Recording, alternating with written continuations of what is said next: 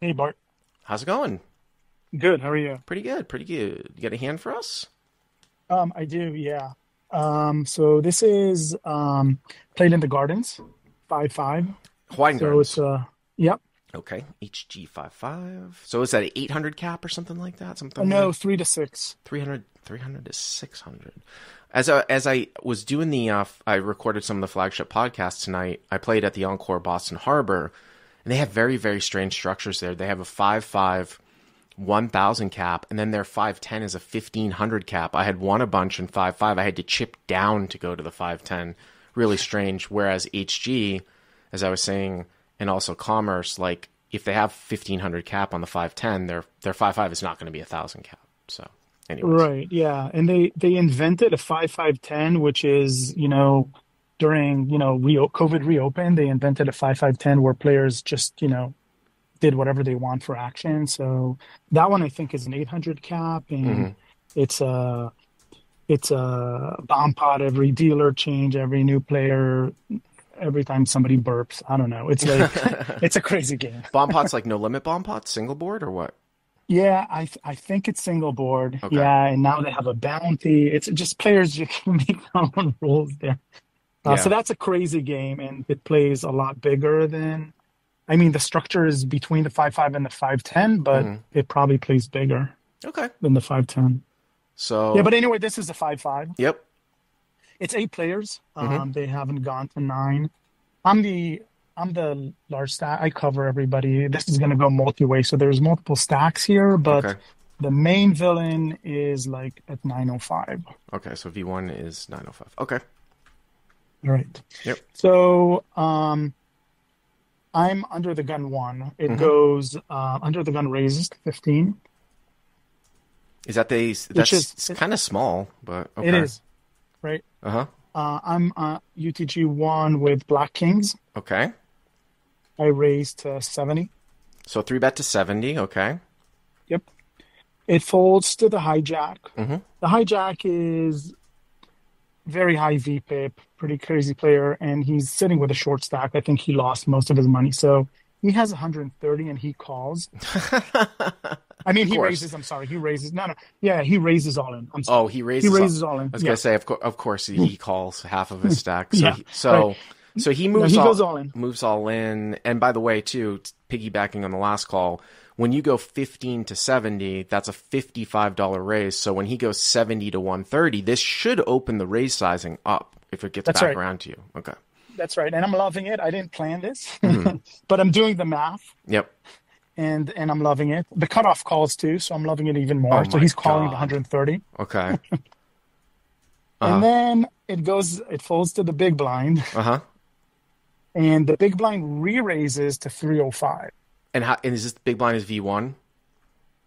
Yes, he's the main villain, and he has the 905. So he has So 600 behind. So 15 to 70, hijack moves all in for 130, which I guess is a 4 bet, right? Cutoff cold calls the 4 bet, quote unquote. Big Yeah, blind cold 5 bets, but it's not really a cold 5 bet to 305 here.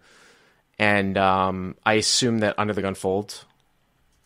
under the gun folds. Yeah. So under the gun folds. So do you remember how deep the cutoff is here?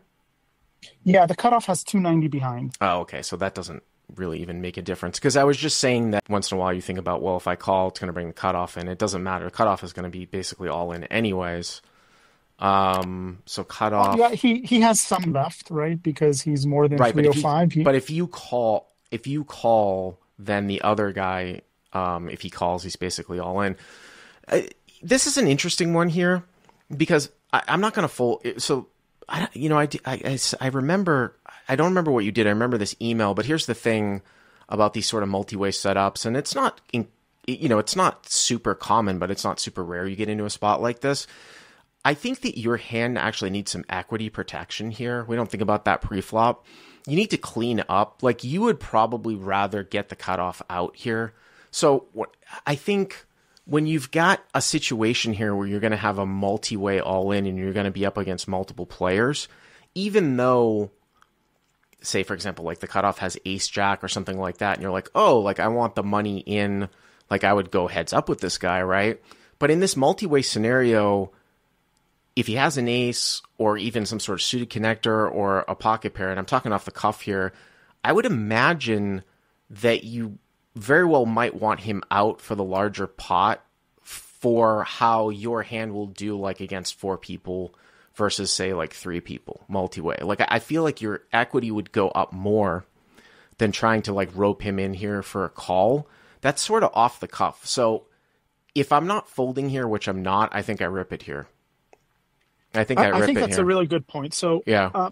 I wasn't thinking about that. There's a couple of things that happen. One, the 5-bet really threw me off because it is quite rare to see it. Now, sometimes when you have the 5-5-10 players playing with a 5-5 early in the day before there's enough 5-5-10 games, they do crazy stuff. But this was a regular 5-5 player, and he's pretty tight. And he's low VPing. He seems to be, he's not peeling off very aggressively, or he's a good player. I'm not going to say he's ABC, but he doesn't like, there's no bluff here that he's bluffing for sure, and there's no. Just one thing, really Sarah, because threw me I off again, because there's a chatter here that I respect a lot, T Crypto, who had initially said before I said that the opposite, and again, I'm going off the cuff. I'm definitely gonna admit sometimes when I'm not 100% correct, but I'd have to take a step back and think about this one and look at the equities. But again, my contention here is that your overall equity with the cutoff calling all in is worth less than, excuse me, the amount of the amount of money that the cutoff goes with putting extra in the pot is not worth the equity dip that you take by having somebody all in a multi-way spot. If we were to look at ranges here, that's what my contention is. I'm not sure if it's 100% right. I could be wrong about that, but that's what my take is. So what did you end up calling here? Yeah, also that the cutoff is also very high VPIPing, not as much as the hijack, but he's pretty loose.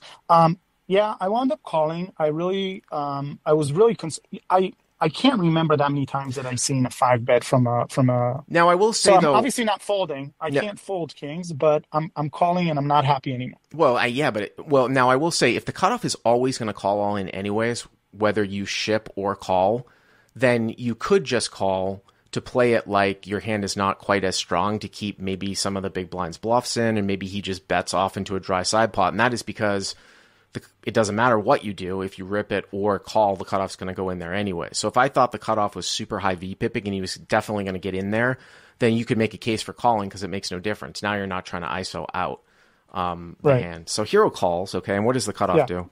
Hero calls, cutoff calls. And the cutoff is basically all in then? Yes, he has like, I don't know, like 115 behind. All right, so cutoff calls, but very short. Okay.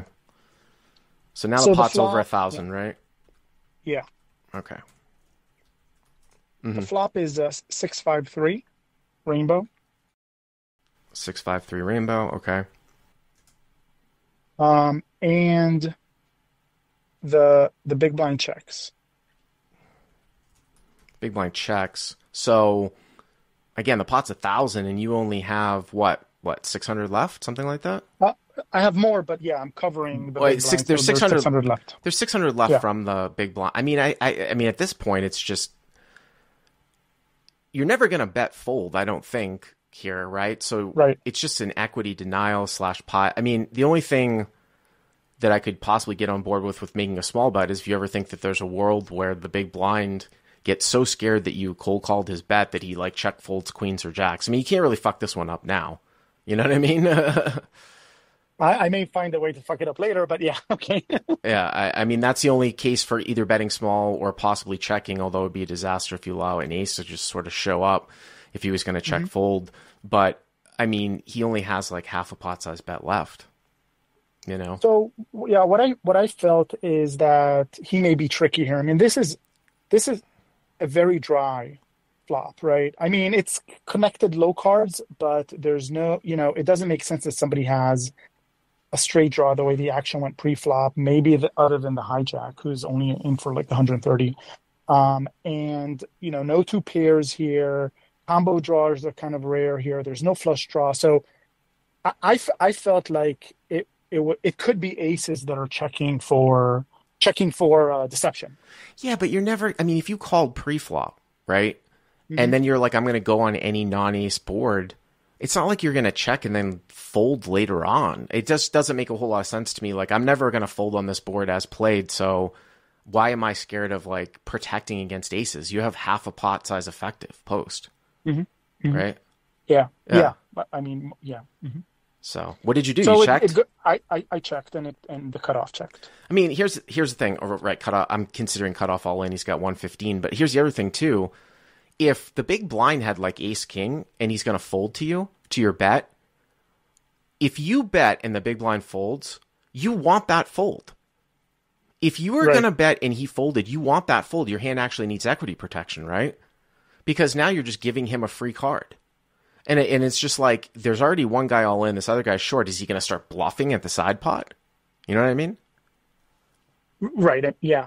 So, I really put him on aces there. So I mean, not seeing an ace and having him check, in fact, even made me more concerned. well, I definitely didn't put him on ace king. I don't think he does this with ace king ever. So maybe there's a chance he does it with a so lower wait a pair. minute. I don't want to have this call continue. There's just a little bit of, Yeah. you're not the first one, who's had this issue, but there's just a little bit of inconsistency in your logic. So what you're saying here is that you called pre-flop, but now that your opponent checked the flop, you put him on aces? So would you have happily got it in if he bet? Would you have jammed? But now he checks the flop and you put him on aces? What about all the other hands where he missed? With like ace king and stuff like that? Yeah, I get what you're saying. That's, I don't mean to go I think hard you'll on get you, the answer but to that yeah, on the yeah. turn. Yeah. Okay, so what's the So turn? the turn is another six. There's two clubs on the board now. Okay. Not that it matters much. Very inconsequential. Yep. Yep. And the big blind goes all in for his remaining 600. Well, I mean, you have to call now, right? I mean, weren't you prepared to stack off on the flop? I'm not sure that I thought it all the way through. I knew that definitely if an ace comes, then I am folding. I was happy to take it to showdown. With And I half a thought bet, that, with a half a pot by bet. with queens or jacks, that he would take it to showdown as well. He wouldn't, you know, try to bluff out because he has to beat the cutoff too, right? For the side pot. So he can't really be bluffing here because the cutoff is, like you're saying, all in. So there is the dynamics of the three-way going on here. I mean, I don't know. I wouldn't want to take it to showdown against queens and jacks if I have kings. So, all right. So the big blind goes all in. I folded. I tank folded. You're giving this guy a lot of credit here. If I'm prepared to stack off pre-flop with kings and I'm prepared to just call to rope a guy in behind me and then I get a safe board, there's just a little bit of inconsistency with the logic. But what did the cutoff do? The cutoff cold, of course. After checking back the flop? I Yeah. don't think that's of course, but cutoff calls, okay. Mm-hmm. For him, it's not that much more to call. Right, And right. yeah, the river is inconsequential. It's an eight. All right, so the river's a Um, 8, okay. the reveal is that the big blind had queens and he won the pot. Oh, Mr. Yeah, Mr. G. it hurt. Mr. SG. But you see what I'm saying, though? Like, it actually makes a whole lot of sense. I mean, the big blinds, I think. The only reason for you to check back the flop is, if you go back to what I said, if you listen back to this call, is somehow if you thought the guy was such a nit that if you put money in the pot, your call of his 5-bet was so scary that he was going to check fold queens or jacks. That'd be the only reason to check it back. But now you got exactly what you want. You make your hand look like it was ace king and you miss, and now he put all the money in with queens. Yeah, so So you're saying it's an auto call. I'm saying rip the flop. I'm saying bet the flop. I'm saying call the turn. Okay. But I mean, it just cutoff had some bullshit or something. So queens won, It, right? it didn't show. Hijack cutoff didn't show. Yeah. So who Did you knows have to what they walk that one off at all? had. It was tough. Yeah, it was tough. I mean, I'd I say. don't I Shit. don't I don't usually lay down kings. I'm actually quite aggressive in many cases, but I just felt that this guy was so tight that I thought he would take it to showdown. And well, I guess I was wrong, but But remember, though, you might have lost track of pot size, though, too, because remember, the pot's like 1,000 plus, right? That's Yeah. also true. I didn't think. And by the way, I've done that before. I've definitely done that before. Not so much recently, but I have lost major pots where I've made some ridiculous folds because I lost size of pot size. So it happens to us all. Just, take a step back, and what you should learn from this is just looking at, you're trying to be logically consistent throughout the hand when you're doing hand reading.